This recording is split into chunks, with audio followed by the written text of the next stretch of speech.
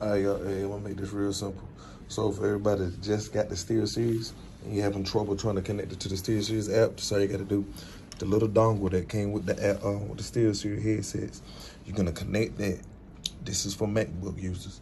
Make sure that's connected to the computer, and make sure the headphones connected to the computer.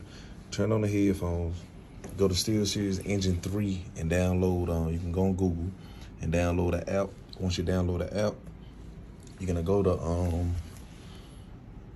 you're gonna click on the Apple logo. You're gonna go to System Preference.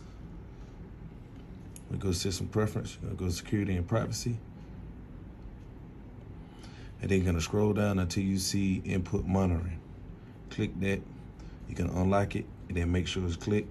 Leave it unlocked. Once it's unlocked, you can click out of it and you finish downloading it, the app.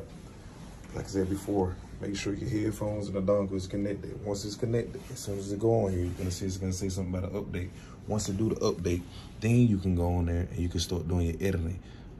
I got the 7 Plus, should have got the 7P Plus, but I didn't, which I'll probably take them back and swap them out. You click on this, and this is how you do your custom presets and all this stuff.